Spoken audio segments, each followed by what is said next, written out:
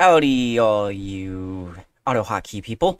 Today we're going to be doing a quick video on GUI and how to add a menu bar to the top. I actually was surprised I haven't done one of these yet, so it's really easy, but it can be very helpful. Before we jump into all that, show you the code, show you in action, I did want to bring two updates. Don't forget this weekend, Friday, at the time of recording this video, or sorry, Saturday, we are going to have the first AutoHotkey Con. I'll have a description in the below showing you kind of what we're going to be talking about if you want to sign up for a reminder or receive the Zoom link, because this will not be live streamed. But the videos will be broken up into categories and then released within a few days of the filming of that. So, the other update is my IDE. If you didn't see that video, once again, I'll have that in the description below. Just for the fun of it, I've been creating an IDE for AutoHotkeys. It's completely made in AutoHotkeys. You guys have given me great feedback. There's still a ton of work to be done, but just to kind of give a quick update on some stuff I added. Version 2 now works in here for the most part. So you can go here for the drop down, go to version 2. And as you see up here, it changed to version 2 mode. And basically all that really does is change all the commands that are available. All these links work. I haven't really connected any to any YouTube videos yet. I also added line counting. As you can see, it's adding lines as I go. And then, you can just run version 2 here. Another thing you can do is push this little info button. And that's going to tell you how many lines of code you have, and then any hotkeys you have. So if you have a hotkey like F1, it'll show that. See, F1. But the cooler thing too is if you want to say like what this is, test run, we'll call it. You can click that, and it will also display that information so that you can associate that a hotkey with what it's actually doing. So yeah, that's another little feature I added real quick. You switch back to version 1 if you want, and you're good to go. Samples, I think I had that. What was the other thing I added? Actually, I have my change log here. Let's take a look at that.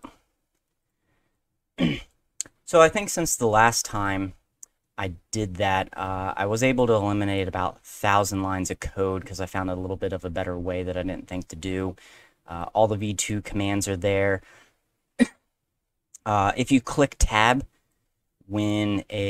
so before it was if you typed in like message box, down here you could click on this and it would autofill the rest of it. Well, now you can just click tab and it'll auto do that too, kind of like how a lot of the other IDs work. So it'll autofill that for you. The other thing is you can now save settings. Before, if you had like auto jump off, it'll remember also which version you were using last, if you were in version 1 mode or version 2 mode. It'll go back to whatever you were doing last. And the big thing is I changed the name of the ID. Originally it was just called Tab Nation IDE because that's just what I put in there for now. But I think officially I'm going to be calling it now AutoHotkey Playground. So that is going to be the name. Obviously syntax highlighting will come out eventually. Syntax highlighting is not too hard. I'll do a video on how I did that. It's just very time consuming because I have to sit there and put every command in and decide what color I want it to be.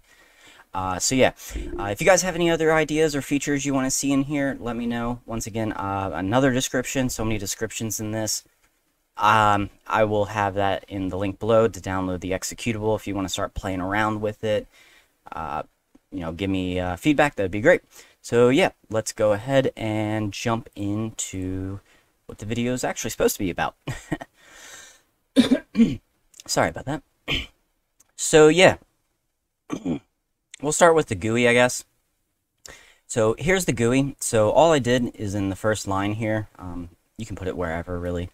It's GUI, comma, menu, comma, whatever you want to name it. I just named it my menu bar. Real simple. But you can name it whatever you want. You can name it, my bar, it can be whatever. And then just a comment for the video showing you that this is where that code is. So it's calling upon my menu bar. So you want to put these before your GUI, because if you were to put them after, it would hit this line and be like, oh, this doesn't actually exist. Because it doesn't exist yet, it hasn't hit that part of the code. So you're going to want to put the menu bars above your GUI. So here's the first one. So I just got 3. So it's pretty simple. Menu, my menu, or whatever you named it. Add, because we're going to be adding it. And then what you want to name it, file, samples, about, and then where's it going? So let me show you that. So as you see right here, we got that bar at the top, and we got that file, samples, and about. So we'll just stick with doing one example. We'll do the file menu. So this is where we're going to go. If you put this in here, the little dots before it, that's basically saying that there's a menu, there's more of a menu. Instead of me just clicking file and it going to, you know, some part of my code, we want an actual drop-down menu. So we just called it file menu, and as you see, it's up here. So once again, it's basically the same thing, menu, what you're calling it, add, and then what you want to name it. So like this one I named run, and then I just put I put a bunch of spaces and I put F1 because there's a hotkey F1 that will do the exact same thing here. Now when we click this, we don't want it to do another menu.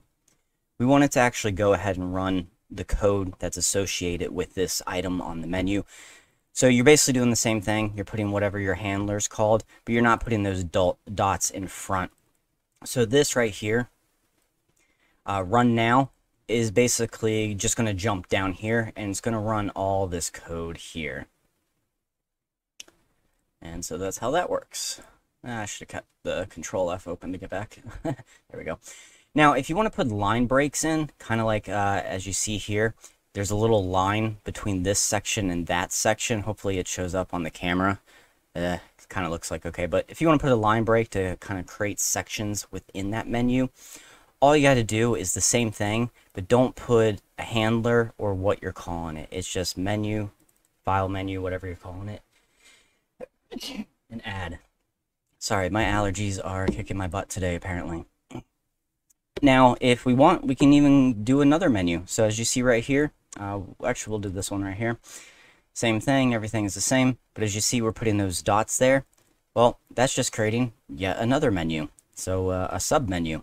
So version 1, version 2. As you see here, we go file, change version, and then we got that little sub menu with version 1, version 2. But there's no dots, so it's going to jump to this part of the code in my script, and this one's going to jump to that part of the code in the script. So yeah, that's pretty much really, I think, all there is. Like I said, it's super simple, but it just adds so much to your GUI to have these nice little drop downs versus having to create buttons all over your GUI for people to click that they might not be using a lot. Alright, so that was a quick introduction on, just something like that to kind of up your game in your GUI. If you have any questions, obviously put them in the description below. I'll try to help you out with those. And if you haven't subscribed, definitely do. I'm throwing 1, 2 videos, sometimes 3 videos at you every single week. And I hope to see you guys on the next one. See ya!